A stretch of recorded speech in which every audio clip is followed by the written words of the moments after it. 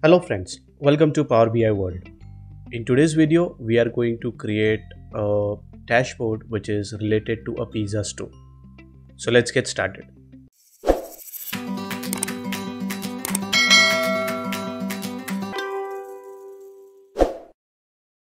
So if you can see on my screen, I have created a very simple dashboard which is related to a pizza store, and the name of that store is ABC Pizza Stores. Okay. So this is a pizza franchise which sells different kind of pizzas in their stores. And to create this dashboard, we have somewhere around 12 days of data into this report to create this very simple dashboard. Okay. So let me go and show you the data set that we will use for this particular report that we are going to create into Power BI. Okay. So let me go to the data here. Okay, so this is the data that is uploaded into Power BI. So if you see, the very first file that is uploaded is your branch data, okay, wherein it contains the branch manager, and the country that branch belongs to. The second data that we have is the daily target. Okay, so as I said, we have only 12 days of data, and per day target for each stores, I mean the target for each store is the same, and the day wise target has been given here, which is our daily target. Then we have the sales data. So in this sales data, what we have is the date, branch name, and the type of pizza that is been sold by each and every stores, the quantity the customer purchase, timing of the purchase, so whether this particular time and the date which falls under, the pizza was sold between before 11 a.m. or it was after 11 a.m. So this is the time range that has been given here. So this is a dummy time that has been updated here. The price, okay, so the price per pizza type which has been updated here, and the final sales. Okay, so this is the third data that we have, and we have a sales target. So now if you see here in this particular sheet, we have the pizza type and the target for that particular pizza type. So now if you see, we have a BBQ chicken and the sales target is 17,000 rupees. Okay, so that is the target for that particular pizza type. So we have different kind of pizza types and different sales target for each and every pizza type. Okay, so this is the data set that we have. Okay, and basis this data set, what we are going to do is we will create this simple dashboard into Power BI. So let's get started to build up this report.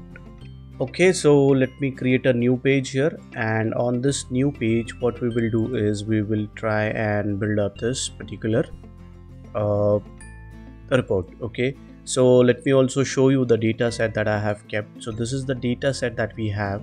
Okay, so we have a background image which I'll just open and show you. So this is the background image that we are going to use in our report, which you can see in this background.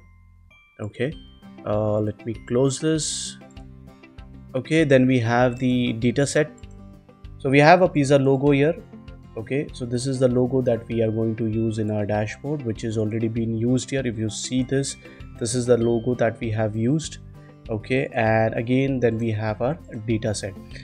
So the data is already uploaded into Power BI. So what we will do is we will directly start creating the report basis the data set that is uploaded here. Okay, so what this dashboard give us is the total sales.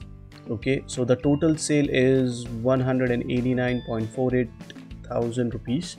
That's the total sales for all these branches which has been shown here.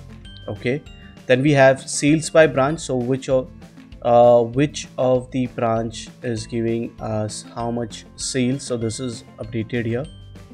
We have sales by manager. So each branch has a manager. That's the data we have here. In the branch data we have branch, country, and the manager name. So basis this we have created the sales manager. Okay, then we have target and sales by date. So this is the date that is there in our data, and basis this date we have the target and we have the total and the final sales that we would call it as. Okay, so date wise sales and target. Then we have sales by pizza type. So whichever is the pizza type and what is the total sales for that particular pizza type is reflecting here. Okay, so you can see if I select any of the branch here, so the data of this sales by branch, sales manager and sales by pizza type will change along with the sales by date. However, the target would not change.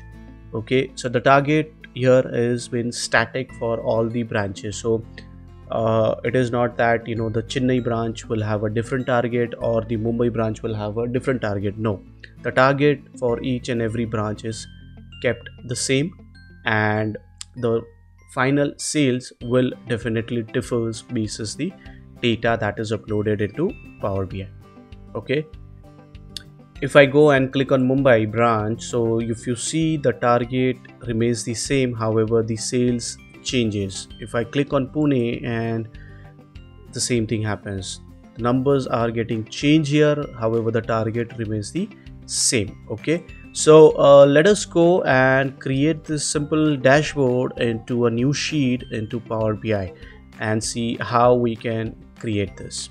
Okay, so I am into page 1, and here what we will do is we will create our pizza report onto a new page. So the very first thing that we will do here is we will change the page size, and to do so what we will do is we will go to view tab and click on page view. Okay, you have 3 options, that is your fit to page, fit to width and actual size. So depends how you want how your report should look like. So as of now what we will do is we will stick with fit to width. Okay, so we will get a lot of area to create our reports and dashboard, and basis this then we can change the view that we want to. Okay, so this is the very first step that we can do. Second thing what we will do is we will upload the background image. So we have a background image. If you see here, we have a background image here. So what we will do is we will upload the background image. So to do so what we have to do is go to the format tab, go to the page background, that is the option here. Okay, first take this transparency to 0 and click on add image. So you see I have this pizza dashboard and I have the background image. What I'll do is I'll just click on the background and click on open. So this is how my background will look like. So the very first step that we have done here is updated the background image.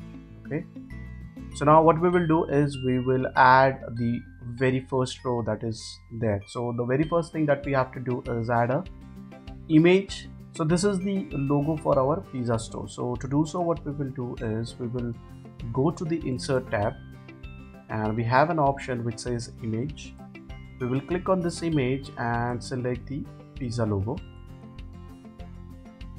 So now we have the pizza logo which is updated here, and now what we will do is we will go and format this image. Okay, so what we will do is we will click on this image and we get the option as format image and click on general.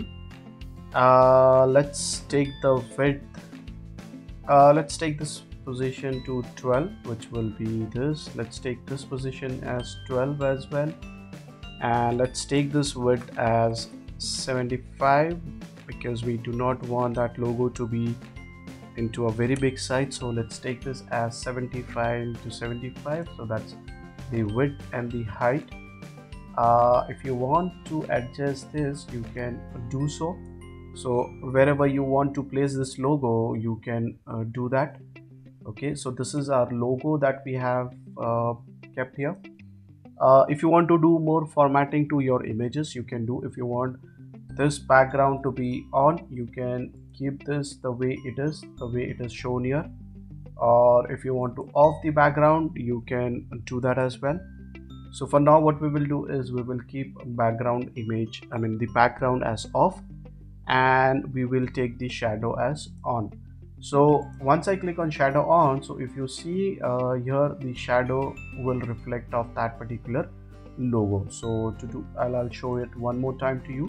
So if you see here, this part is a dark part because the shadow is on. If I off the shadow, that particular part will be in the lighter shade. So once I click on shadow off, you see that has been gone, and if I click on shadow on, we have that dark shadow again. Okay, so the very first step of adding the image, the logo, has been done. Now what we have to do is we have to create the brand name. So this is ABC Pizza Store, this is the brand name. So what we will do here is we will go and click on a text box. So the brand name that is there here is ABC Pizza Store. So let's type this ABC, let's type this as pizza, and this is stores. Okay, so this is the ABC Pizza Store. Let's select this. Before we select, let's increase the size of this text to 28, and let's take this font as this. Okay, now what we will do is format the text box. So to format the text box, we have options. Let's go to the general option and select the width as 315. Okay, and let's select the height to 60. Okay, let's select this text once again and change the color from black to white, and let's off the background so that we have so let's off the background first. Okay, so this is how our brand name ABC Pizza Store looks like. So let's go and align this. Okay, let's align this here. Okay, so we got the logo, we got the pizza store's name, the brand name. Let's go and see what's next. So now what we have to do is we have to create the total sales. Okay, so this total sales, what we want is we want this total sales of whatever pizza type on the particular dates has been sold. So this will give us an overall sales for each and every branch that is updated in our data set. Okay, so to create, so what we'll do is we'll go to page 1 again, where we are creating a dashboard. Let's take a card visual here. Let's go to this card visual. Okay, so here on the card visual, what we will do is we will create our total sales. So we'll go to the sales, and we have the final sales column that is showing here. Let's click on the final sales column, and it is giving us the final sales. Okay, so let us do some formatting. Let us change and let us match the card that is taken in page 1 according to this. Okay, so let's go to page 1 where we are creating our report, and let's format this card visual that is there. So the very first thing that we will do is reduce the width and height of this particular visual. So let's go to the general option, and let's take this width as 175, and let's take this height as 80. Okay, so that's too small. Let's increase.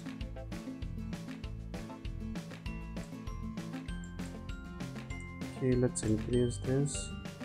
Okay, so now let's format this again. Let's go to the data labels. So before we go to data label, let's off the category first.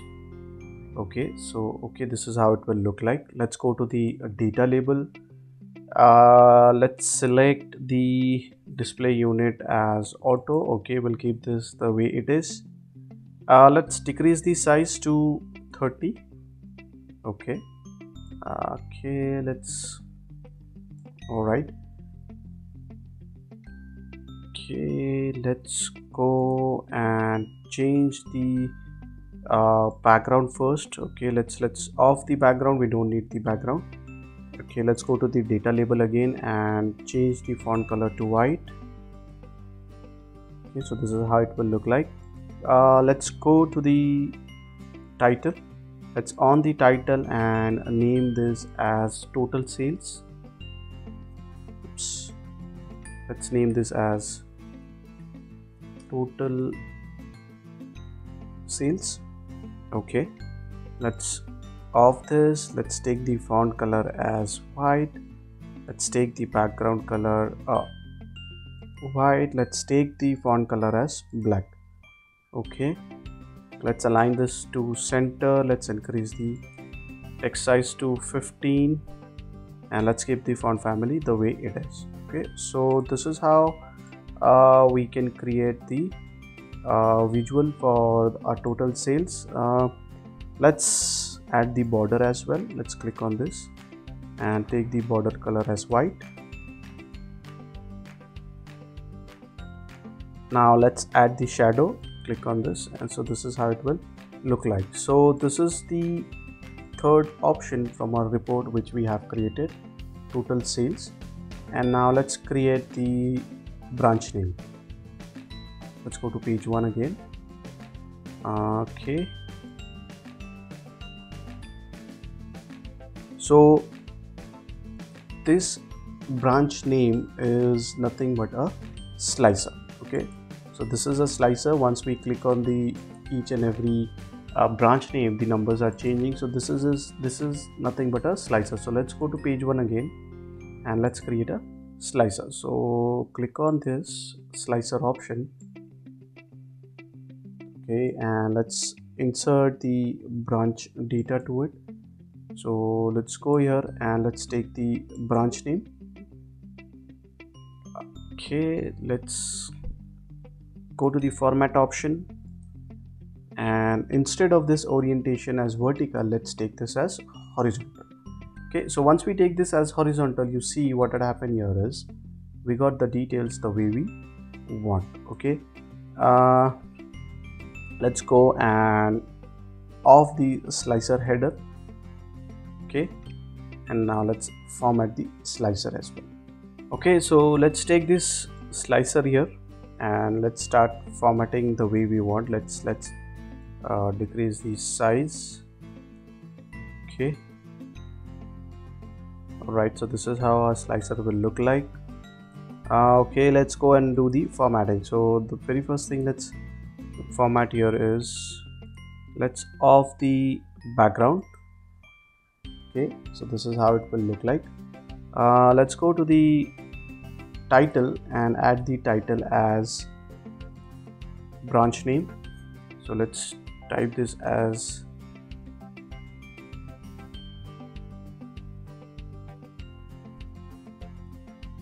branch name. Okay, let's off the word wrap. Let's take this as, let's keep this font color as black itself and take this as white color.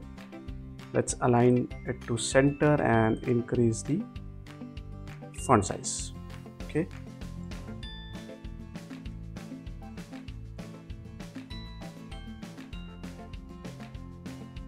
okay, now let's go and add border to it. Let's add the border as white and let's add the shadow. So shadow, that totally depends on you whether you need to add the shadow to it or not, so that's totally up to you. I feel adding shadow gives you a better view of the report, so I prefer to add shadow to each and every visualization that I create.